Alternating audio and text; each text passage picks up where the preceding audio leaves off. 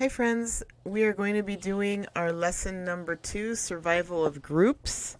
This starts on page 224 and goes until 231. Survival of Groups. Page 224. Sports connection. It is a sunny day. You are stranded by the side of the road waiting for a bicycle race to go by. You hear cheering. You see brightly colored shirts appear. Excuse me. Soon, a line of bike racers zooms past you. The racers all follow closely behind each other. They race like this because the bikers use energy to move the air in front of them out of the way. The air slows them down. By drafting or riding closely behind each other, the racers can save their energy and go faster. At certain times of the year, at certain times of the year, you may see large flocks of birds flying in V-shaped patterns. They are drafting too. The lead bird makes the air easier for other birds to fly in. Evaluate. Circle the cyclist you think is using the most energy. And that would be the first one in line. Page 225, you investigate lab. Okay, the materials you'll need for this is an electric fan, a square sheet of paper, and safety goggles. Okay. How do some birds fly so far? Scientists study how groups of animals help each other. Why do these birds often fly in a V shape? Traveling in a V shape helps birds fly long distances. Procedure. Fold a sheet of paper in half so that it makes a V shape. Hold it straight in front of the fan your teacher provides, or you have one. Is it easy or difficult to hold the paper straight? Record your observations. Use your V-shaped paper and 3 or more V-shaped papers of other classmates or your family. Place them in front of the fan in different ways. Record your observations of how easy or difficult it is to hold the papers straight. Okay, so in this picture I drew, here you are standing alone and you're somewhat close to the fan. Hold on tight when you're close to the fan. And then in a group situation, the person that's closest to the fan has to hold it tight, but as you go farther away, you can loosen your grip farther away because it doesn't push the paper out of your hand so much. Analyze and interpret data. Use evidence. Number 3. Does your evidence support the claim that migrating in flocks helps geese survive? Explain. Remember, we use the words in the question in our answer. Migrating in flocks helps geese survive because a bird will use less energy to migrate when it is not leading the flock. And if you watch some of the geese fly, you'll notice that the lead bird will drop out of formation and somebody else will take the lead while they relax. Okay, page 226.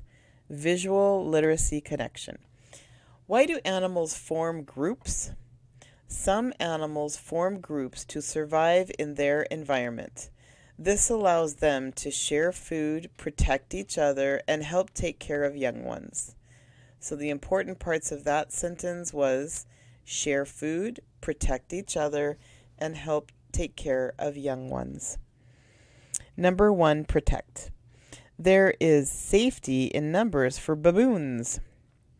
Some members of the group eat while the others look out for trouble.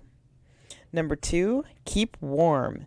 Even the worst weather in the planet is no problem with a group effort. Emperor penguins share body heat and protect one another from the wind. On page 227, number 3, capture prey. Some predators work together to help capture prey that is much larger than themselves. Number 4, raise young. Elephants form herds or groups.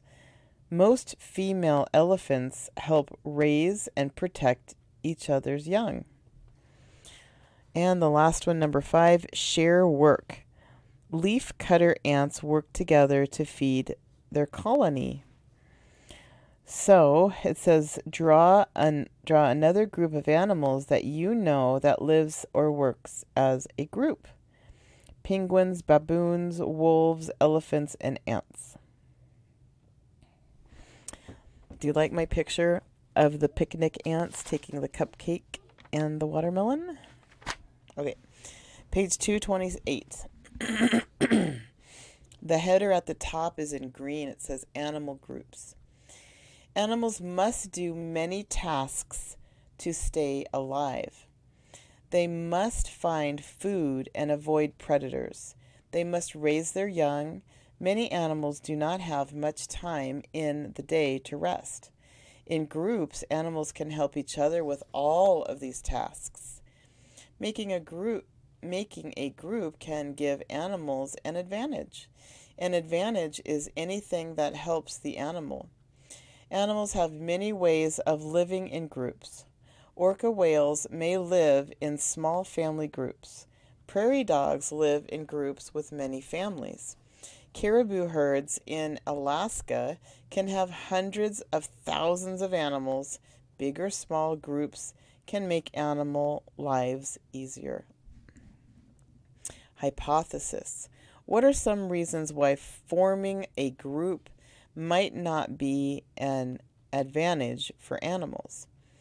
It is a disadvantage as a group of animals might be easier for predators to see. Quest connection. Do you think living in groups is an advantage or disadvantage for animals living near a pond? Answer your question. Animals living near a pond is a disadvantage if the pond dries up. All the animals living in a group will be trying to get the same limited water and food. Page 229. Some animals make groups to survive changes in their environment. When seasons change, many groups of animals move to a new place. They migrate to places that better meet their needs during that season. When animals migrate, they move to a different place. Canadian geese migrate south together every fall. These geese reach their destination more easily by working together. Explain, how can these meerkats help one another? Meerkats help one another by having some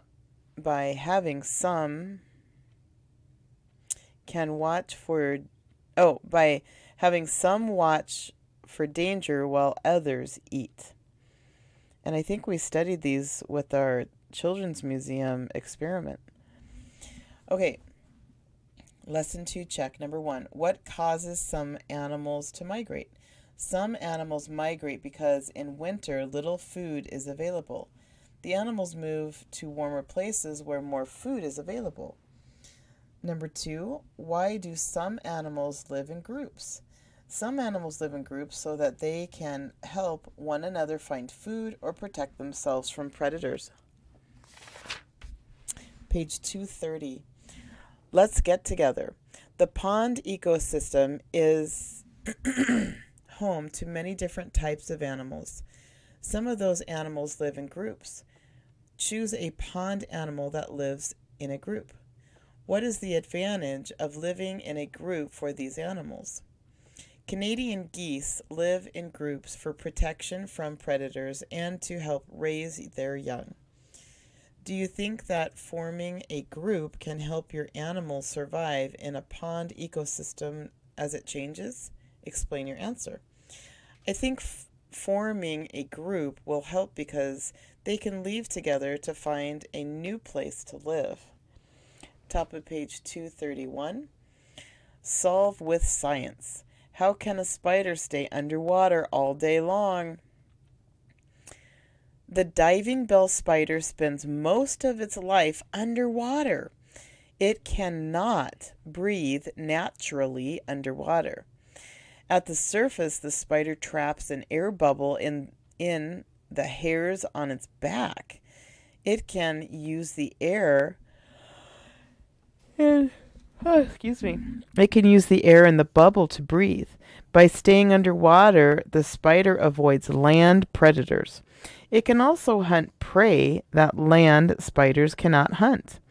Now, put on your reasoning hats. What do you think would happen if one spider had more hair than another spider? Which would be better able to survive? Use evidence from the passage to write your science-based claim.